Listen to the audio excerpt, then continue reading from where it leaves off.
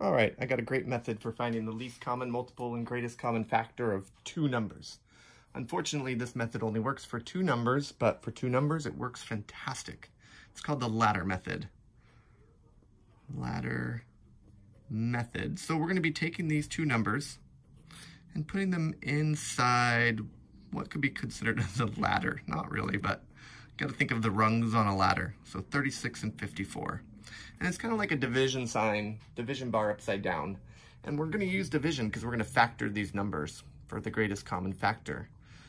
So we got to look at 36 and 54 and ask ourselves, what can we divide 36 and 54 by? Well, I know 36 is 3 times 12, 4 times 9, and 6 times 6. 54, the only one I can think about is 9 times 6. So I found out, or I can think that both 9 and 6 go into 36 and 54. I always try to choose the bigger number. So I'm going to go with 9. 36 divided by 9 is 4. 54 divided by 9 is 6.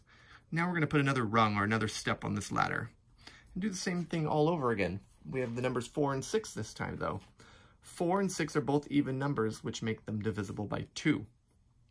So that's the only thing I can think of that goes into both of them. I'm going to put this 2 on the outside. 4 divided by 2 is 2. 6 divided by 2 is 3. Another rung on the ladder. We keep going like this until we find that both numbers share only one factor. And that factor is 1. And 2 and 3 are both prime, so they only share a factor of 1. That's how you know you've come to completion of the ladder method here. 2 divided by 1 is 2. 3 divided by 2 is 3. What's great about this ladder method is that it will find both the least common multiple and the greatest common factor for you as long as you do the math correctly here. So the greatest common factor is going to be all these factors that we have on the left-hand side.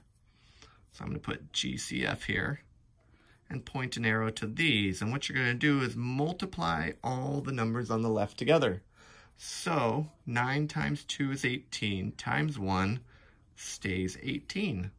So I just found out that the GCF of 36 and 54 is 18. The least common multiple is going to be all of these numbers, and I like to tell my students that the least common multiple starts with an L, so it's kind of like all the numbers that are in this L shape here on the outside. 9 times 2 times 1 times 2 times 3. 9 times 2 times 1 times 2 times 3. And when we have all numbers being multiplied, it doesn't matter the order. I know that all those together equal 18, and then 2 times 3 is 6.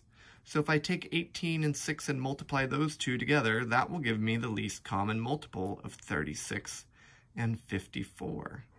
So 6 times 8 is 48. 6 times 1 plus 4 is 10. So I found out that the least common multiple of 36 and 54 is 108. Least common multiple of 36 and 54 is 108. So there you have it, ladder method.